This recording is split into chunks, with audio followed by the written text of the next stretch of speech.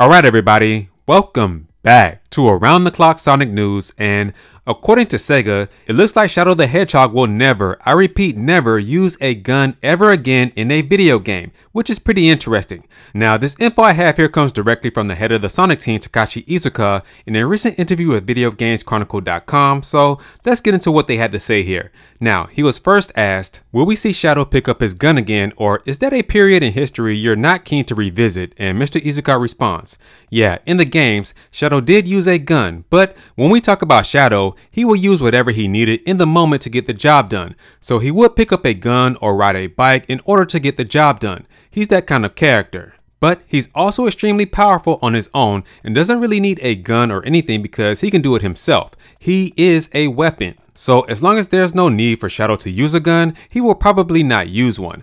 Now he also went on to say in this interview that in Sonic Cross Shadow Generations, that Shadow the Hedgehog will not use a gun in that game either. So it looks like Sega is straying away from Shadow using a gun, period. And it begs the question that in this brand new upcoming movie, Sonic Movie 3, will Shadow use a gun in that movie too? I don't think so, although it would be cool to see him use one because you have Keanu Reeves voicing the character. And we all know that Keanu Reeves has a rich history in using guns in movies, i.e. The Matrix, John Wick, so it would be dope to make that reference, but I don't think it's going to happen considering what Mr. Iizuka said here. Which does make sense considering that Shadow the Hedgehog is the ultimate life form, so hey man, he really doesn't need to use a gun. And it looks like the only way we'll see Shadow use a gun again is if Sega remasters that Shadow the Hedgehog game, which could happen. I mean, this is the year of Shadow, they could announce it sometime this year, but hey, we'll see what the future holds. So with that being said guys, that's gonna do it for this video. Please make sure to like this video, share this video, and subscribe to the channel if you're not already subscribed,